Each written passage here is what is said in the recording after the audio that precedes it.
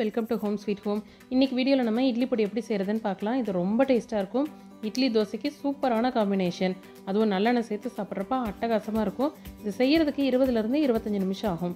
இப்போ இட்லி பொடி எப்படி செய்கிறதுன்னு பார்க்கலாம். இதுக்கு 1 கப் அளவுக்கு கடலைப்பருப்பு எடுத்திருக்கேன். இதை நல்லா மிதமான தீயில் பொன்னிறம் ஆகிற வரைக்கும் கைவிடாமல் வறுத்துக்கணும். இட்லி பொடி பொறுத்த வரைக்கும் நம்ம எந்த அளவுக்கு நல்லா வறுக்கிறோமோ அந்த அளவுக்கு டேஸ்ட்டாக இருக்கும். கைவிடாமல் வறுத்துக்கணும். அப்போ தான் பருப்பு நல்லா ஈவனாக வறுபட்டு வரும்.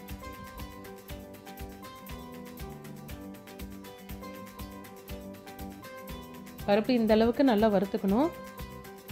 இதுக்கு மேலே வறுத்தோன்னா அது ரொம்ப தீஞ்சிரும். அடுத்து உளுத்தம்பருப்பு சேர்த்துக்கலாம். 1 கப் கடலைப்பருப்பு எடுத்திருந்தேன். அதே கப்பில் 1 கப் உளுத்தம்பருப்பு சேர்த்துக்கிறேன்.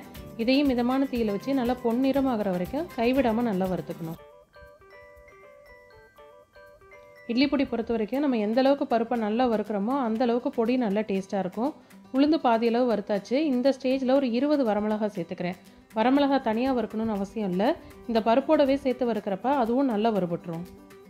கூடவே நல்லா கழுவி க்ளீன் பண்ணி வச்சுருந்த கருவேப்பிலையை ஒரு கைப்பிடி அளவுக்கு சேர்த்துக்கிறேன். இது நல்லா கழுவிட்டு லைட்டாக ட்ரை பண்ணி வச்சுருந்தேன். இந்த சூட்லேயே இதுவும் அதோட ஈரப்பதம் போய் நல்லா வறுபட்டுரும். கருவேப்பிலை ஹெல்த்துக்கு ரொம்ப நல்லது. இந்த இட்லி பொடிக்கு நல்ல ஒரு டேஸ்ட்டு கொடுக்கும். இறக்கிறதுக்கு முன்னாடி கொஞ்சமாக பெருங்காயத்தூள் சேர்த்துக்கிறேன். நான் எஸ்எஸ்பி பெருங்காயத்தூள் யூஸ் பண்ணியிருக்கேன். அது பெருங்காயத்தூள் ஃப்ளேவர் அதிகமாக இருக்கும், அதனால் கொஞ்சமாக சேர்த்துக்கிறேன். எல்ஜி பெருங்காயத்தூள் மாதிரி இருந்ததுன்னா இன்னும் கொஞ்சம் அதிகமாக சேர்த்துக்கலாம். இறக்கிறதுக்கு முன்னாடி சேர்க்கணும். ஸ்டார்டிங்லேயே சேர்த்துட்டோன்னா பெருங்காயம் கருகிடும். உளுந்து இந்த அளவுக்கு நல்லா வறுத்தாச்சு.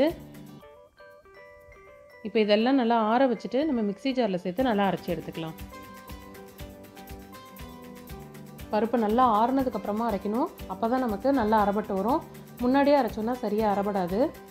கருவேப்பிலை வரமிளகாய் எல்லாமே நல்லா வறுத்தாச்சு. நல்லா வறுபட்டுருக்கு.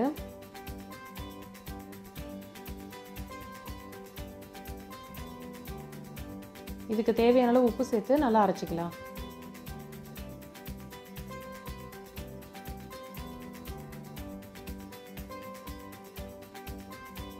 அவ்வளோதான், நல்ல டேஸ்டியான இட்லி பொடி ரெடி. கண்டிப்பாக இந்த ரெசிபி உங்களுக்கு பிடிச்சிருக்கும். நீங்களும் ட்ரை பண்ணி பாருங்கள். இது நல்லா ஆறுனதுக்கப்புறமா ஒரு ஏர்டைட் பாக்ஸில் போட்டு வச்சுட்டோன்னா அந்த வாசனை போகாமல் அப்படியே இருக்கும்.